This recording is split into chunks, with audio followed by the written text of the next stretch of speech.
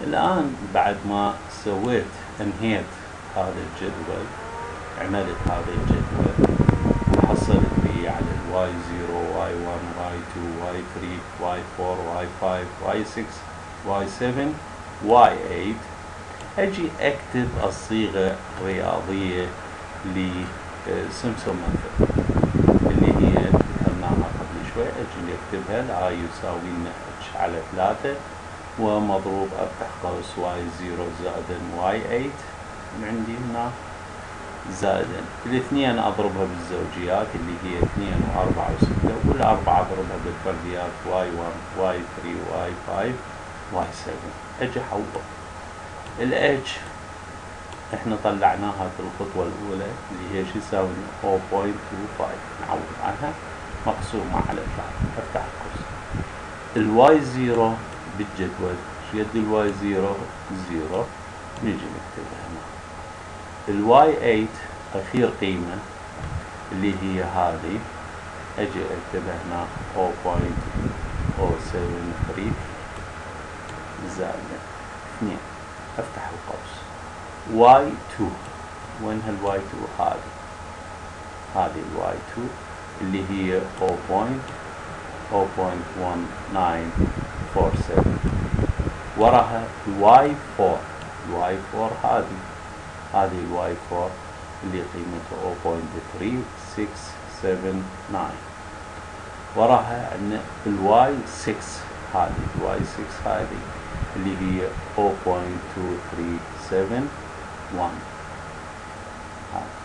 هسه لما نجي على هذا المقدار 4، افتح قوس. واي 1 ايش قد؟ هذه الواي 1 اللي هي 0.0587. بعدين نجي الواي 3، وينها الواي 3؟ هذه اللي هي 0.3205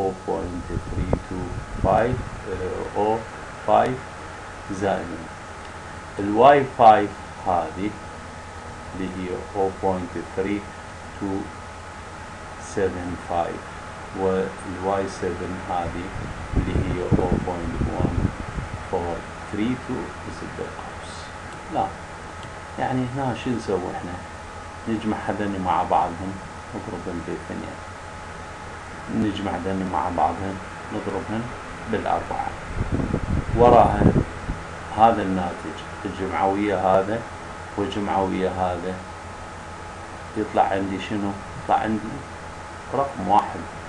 هذا الرقم راح أضربه في هذا، راح يطلع عندي الناتج الآي 0.4227.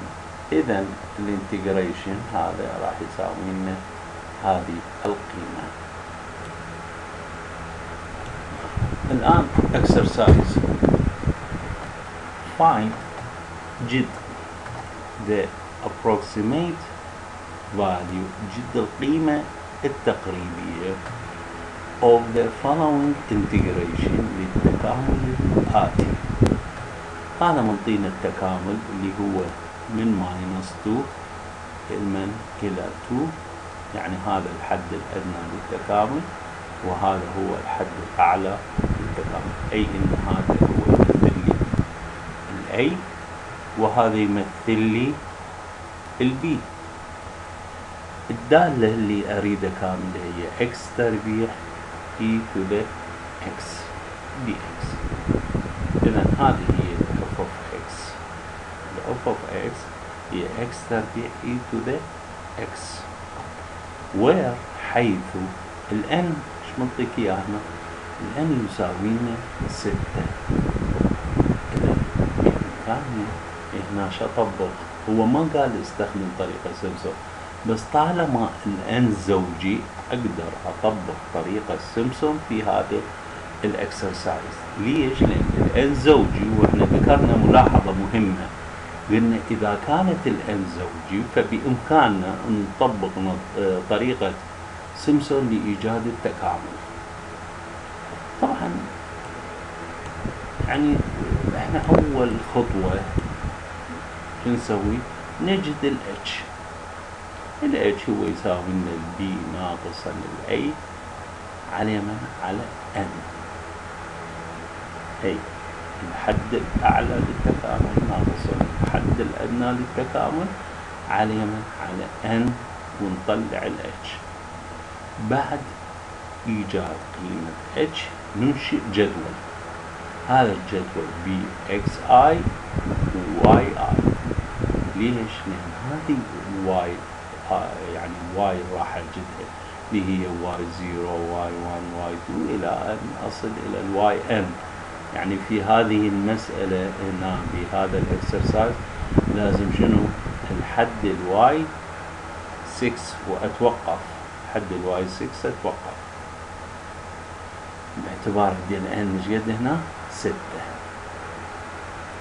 ففي الجدول نجد قيم هذه الواي، وبعد إيجاد يعني بعد إنشاء الجدول وإيجاد قيم الواي كلها الواي 1 الواي 0 الواي 1 إلى آخره إلى الواي 6، أجي أكتب الصيغة الرياضية لطريقة سيمسون الآي يساوينا إلى آخره، وأجي أعوض عن قيمة ال H والواي 0 والواي 6